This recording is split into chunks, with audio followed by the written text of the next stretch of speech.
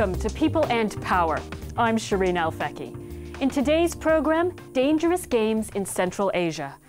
Now, sport can be a dirty business, and it can also be a deadly one, especially if you live in Kyrgyzstan, a former Soviet republic in Central Asia. 3 of the country's sporting heroes have been killed in the past year, and all of them were in the running for the top job on the country's Olympic Committee. In Kyrgyzstan, sports are a route to political prominence, but they're also a hotbed of organized crime. And it's these battles for power in and out of the arena which are costing lives and threatening a fragile state. In recent weeks, Kyrgyzstan has been rocked by anti-government protests. A new constitution has been introduced to curb the president's powers, but the country's problems are far from over. People in Power's Juliana Ruhfus now reports on how politics, crime and sport are playing out in Kyrgyzstan. But be advised, some viewers may find the following scenes disturbing.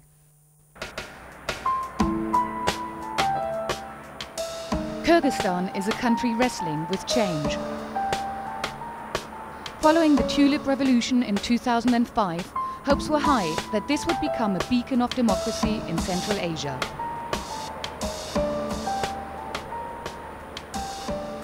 But violent crime is escalating.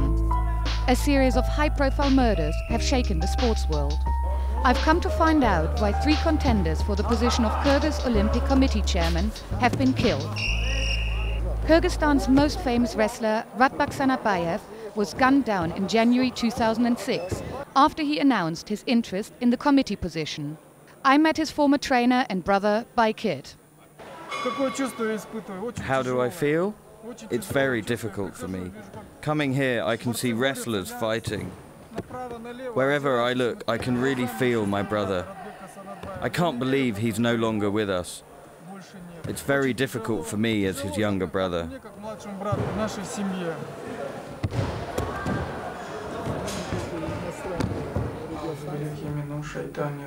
Back at their flat, it was clear that this was a family still in grief. They were trying to understand why someone would murder him.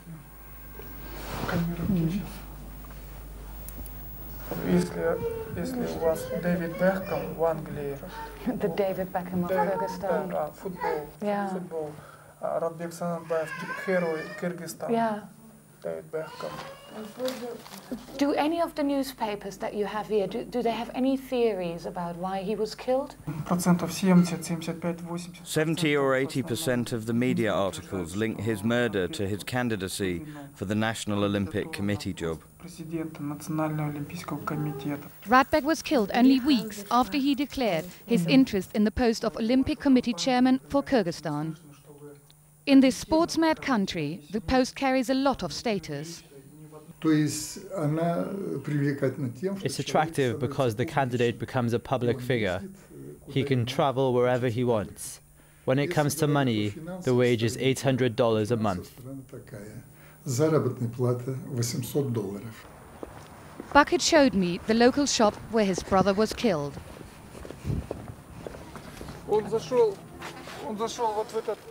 He went into this little shop. He did his shopping. He came out, and at that moment... Here, look.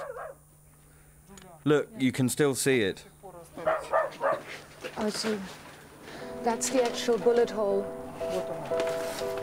Oh, you can see, that's where the bullet came through. But this was not the first killing. The previous chairman, Bayaman Erkenbayev, was also murdered. A member of the Kyrgyz parliament, he was gunned down outside his home in September 2005.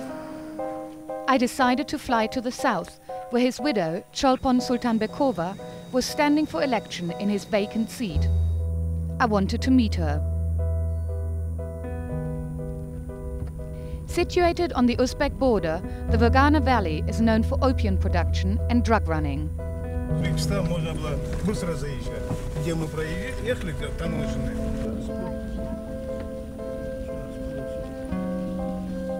Politics and crime often go hand in hand. At the polling station, many people told me off camera that they had voted for Erkenbayev's widow, Cholpon Sultanbekova.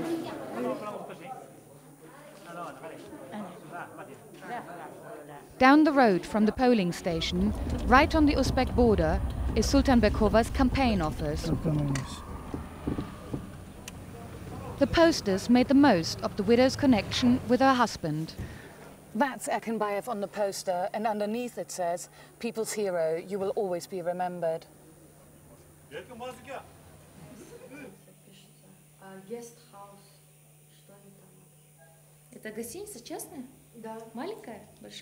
What sort of man was your husband? He had an iron will. He was a patriot. He was very good sportsman. He was a good father and a husband. Erkenbayev was also a wrestler and sponsored a gym in Osh. His widow told me that sport played a vital role in his political career. A sportsman who becomes a politician is seen as a man of the people. Sport made him a good businessman and a good politician. I went to the sports center sponsored by Erkenbayev in Osh. Here, he's revered as a hero. Erkenbayev wasn't just using this gym to win over voters. He was investing in future muscle. He was our idol. He was a sportsman and a champion. We would like to be like him. Osh abounded with rumors that Erkenbayev was the godfather of the city, the biggest local racketeer. It's said he was killed because of national ambitions. In Kyrgyzstan, politics and sport are useful tools to run a criminal empire. 3 local elections were taking place in Kyrgyzstan on the same day. As soon as I got back to Bishkek, there was important news about one of the other elections. A notorious racketeer, Rizbek Akmatbayev, had received the overwhelming support of his local electorate. A former sportsman, Rizbek had also tried and failed to become chairman of the Olympic Committee. Now, the Kyrgyz Electoral Committee was refusing to grant him victory in the local elections.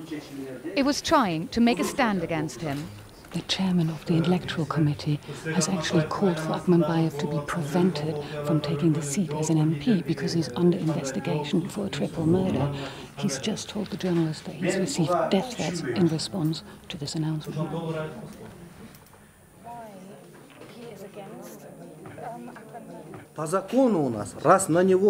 According to the law, if a court is hearing a case against him, then we can't let him stand until the verdict has been reached. Why do you think does the police in this country not investigate harder men like Akmatbayev? I think he has friends in very high places. Rizbek Akmatbayev was head of the Kyrgyz Fencing Federation. Because of his connections with the sports world, I went to see a respected Kyrgyz sports journalist to find out more. Kanay Alamanov told me that Rizbek, also a former boxer, was known for organizing local football events. Rizbek is not a politician. He's a crime boss, a racketeer. Perhaps this is why he invests his money in sport. Kanay told me about another death that we had previously not known about. There have been 3 deaths connected to the elections for the National Olympic Committee. During a meeting of the National Olympic Committee, a man had died of a heart attack. He had opposed the list of possible candidates for the job of chairman. Kanay was eager to point out that Rizbek had no connections to this death or the 2 murders. When I met Rizbek, I found him to be very educated and cultured. He didn't interrupt, he listened to me, then spoke and I answered him. I was left with a very good impression of him.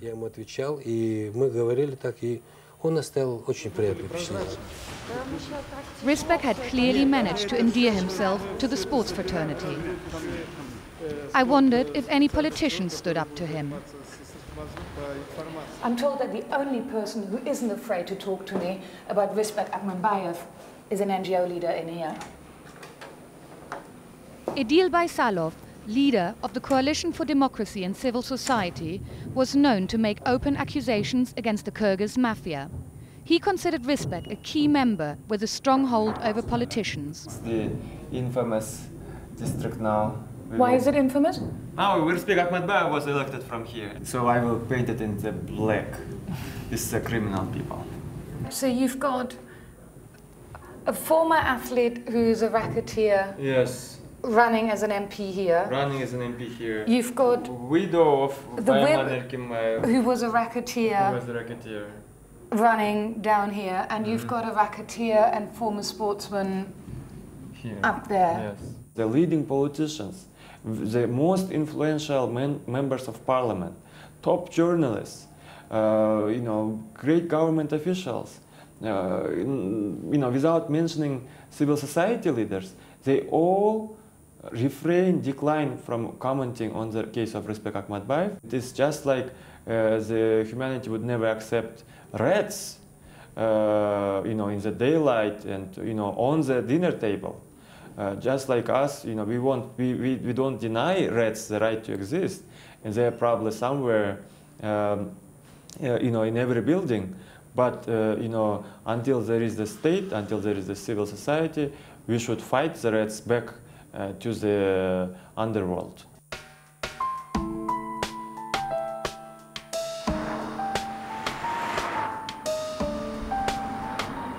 I knew from the murders that politics in Kyrgyzstan was a dangerous business. The next day, I found out just how dangerous it could be. We've just heard that Idil, the outspoken government critic who we spoke to yesterday, has been shot in the head, and we're on our way to the hospital to find out more. Join us after the break when our reporter, Juliana Ruhfus, gets caught up in murder and mayhem in Kyrgyzstan.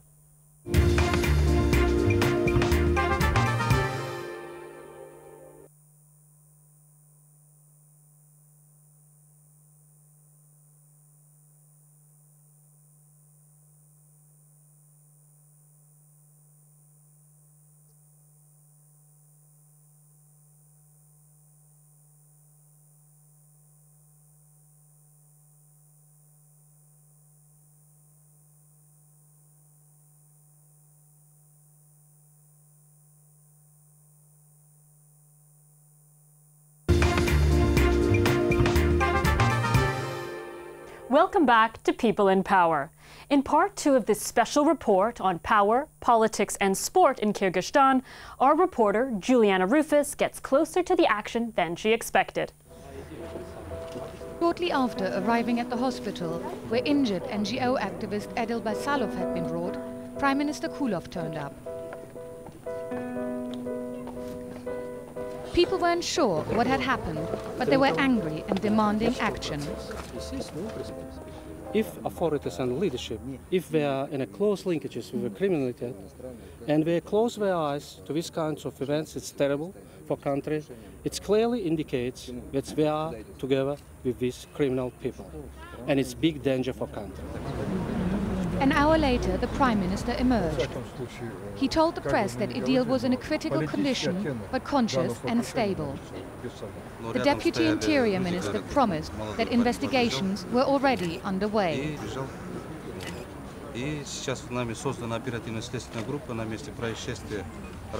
This is clearly treated as a very, very serious incident. The Prime Minister was here and the Deputy Interior Minister.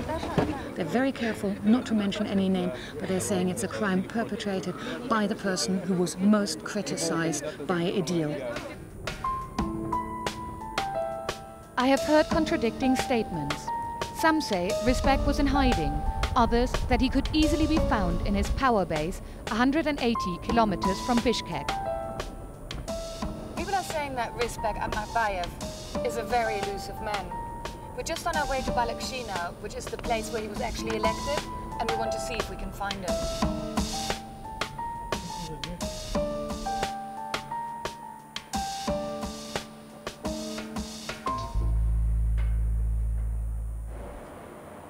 This is Rizbek's campaign office, but it's closed. But there's a biography, and it says he used to work as a boxing trainer in this region. And since 1994, he's been running unspecified business. A football pitch and sports centre were gifts from Rizbek's family to the town. The manager told me nobody knew where Rizbek was. And did he vote for Rizbek? He didn't. Does he think that everybody here voted for Rizbek? If he's allowed to take his seat, he'll help everybody, not just those in sport, but everybody. The newspapers are saying that Rizbek is a criminal. They say that he's a racketeer and that he's been charged with 3 murders. Did you not mind voting somebody who's accused of having committed those sort of crimes? Where's the proof? If he's really guilty of being a crime boss, he'd be in prison already. So where's the proof? He chose not to give me his name. Okay, but thank you very much. Спасибо. Thanks. I didn't find Rizbek, but I did meet someone who had a connection with the attack on Idil, the Deputy Interior Minister who had spoken outside the hospital. He himself had been the head of the Boxing Federation until January 2006. Perhaps he could make sense of everything I'd seen. What is the link between politics, sport and crime in Kyrgyzstan? Спортсменов многих, так, они формируют свои банды. There are lots of sportsmen who form their own gangs. They join organized crime syndicates. Why then were there so many murders around the National Olympic Committee?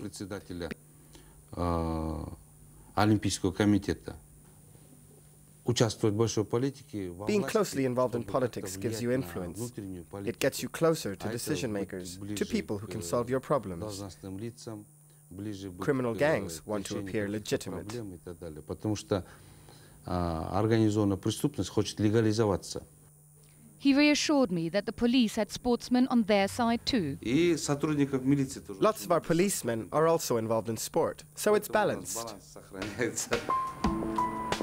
The Deputy Interior Minister recommended for me to meet the new chairman of the Kyrgyz Olympic Committee. A former wrestler and previously head of Bishkek police, Murat Saralinov was endorsed by the Interior Ministry. It was his job to clean up Kyrgyz sport. He had brought in a new team, but said the long-term solution would not be easy.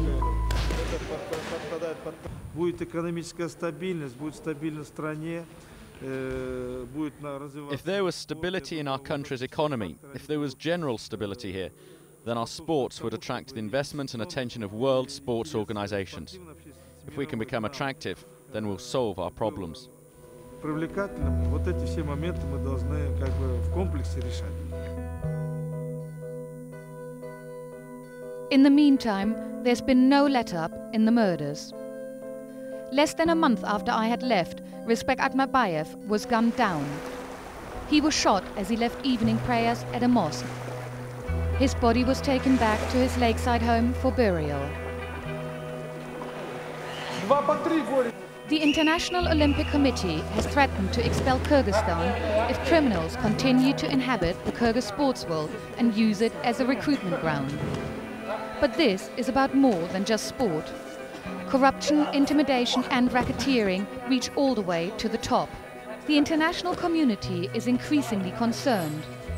Kyrgyzstan needs to act now, before it's thrown out of the ring for good. Juliana joins me now. Adil Baysalov, the NGO leader who was attacked during the making of the film, how is he?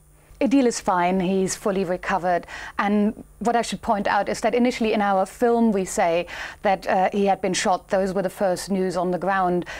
What we found out much later on is that he had in fact been stabbed, but he's well recovered. He's part of the opposition movement that you referred to earlier on. Is it coincidence that he was attacked after speaking to Al Jazeera?